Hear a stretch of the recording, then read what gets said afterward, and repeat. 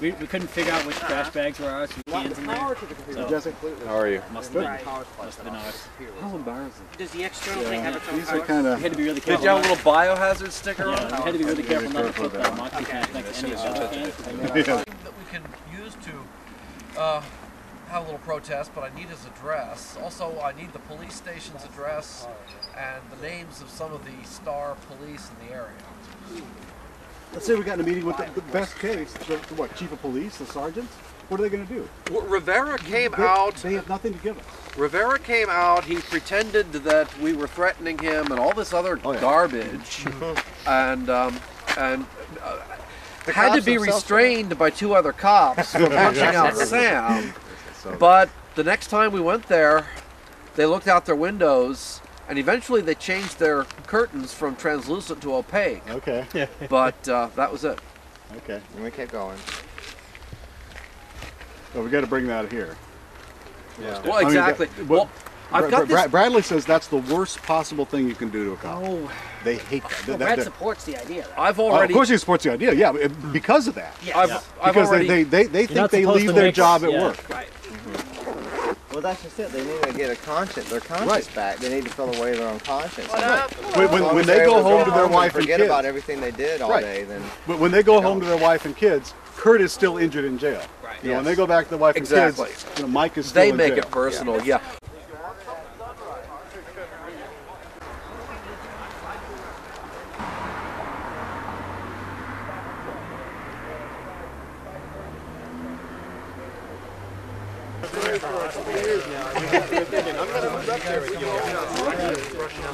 Ian in Manchester.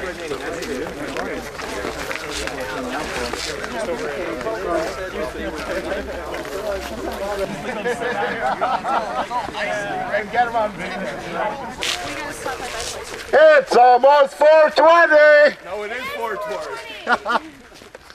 We smoke these in remembrance of lost liberties and in hope for a day when the people do not fear their government because there's no damn government to fear. I like that one much better. I like that one a lot better. I would just like to tell people that Big Mike has still not seen anyone since last week. If people want to continue calling the jail and asking just about him and just begging the not begging, but bugging the bureaucrats about his visiting hours, they won't give them to us, and the only way that they claim that we can see him is if he gives us those hours himself. So just please call the jail, give him some funds so he can buy cigarettes and just kind of live comfortably. I mean, he's in a concrete cage until April. And seriously, thank everyone for coming here. He would love that there's this many goddamn people in the park right now.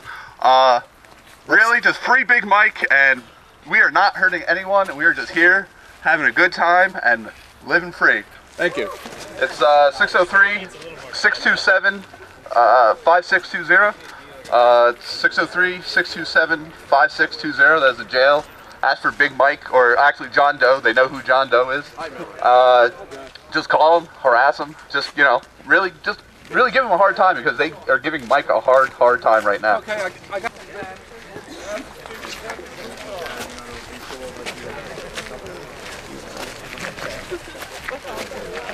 Okay, they didn't come. Break out the bomb. Both guards got him.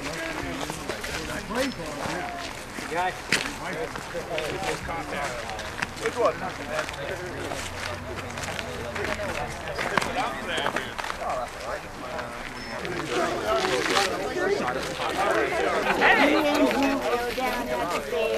Indeed.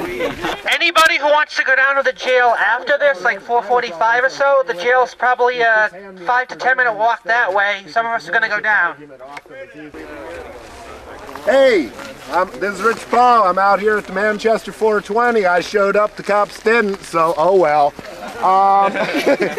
So what are we gathered for? Freedom! I guess a lot of other people showed up too. Feel like marching in jail? Yeah. I don't do marching. Well then, let's get our asses on the road. Room for 2 people right down to the jail. I just found out where the jail is, so it looks like we're going to be switching to a vehicular assault rather than one on foot.